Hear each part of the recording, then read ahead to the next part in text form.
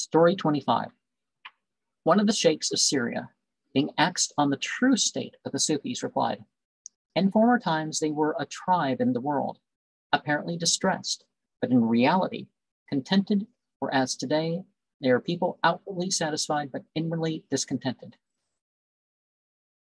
So this was, what, 800 years ago? So what's the case now, right?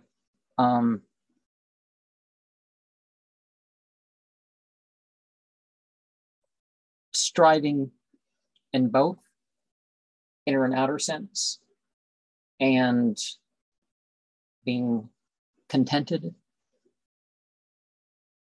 with the opportunity that God has given would be what one would hope, right? "If my heart roams away from thee every hour, thou wilt find no tranquility and solitude. But if thou possessest property, dignity, fields, and wares, if thy heart be with God, thou wilt be a recluse.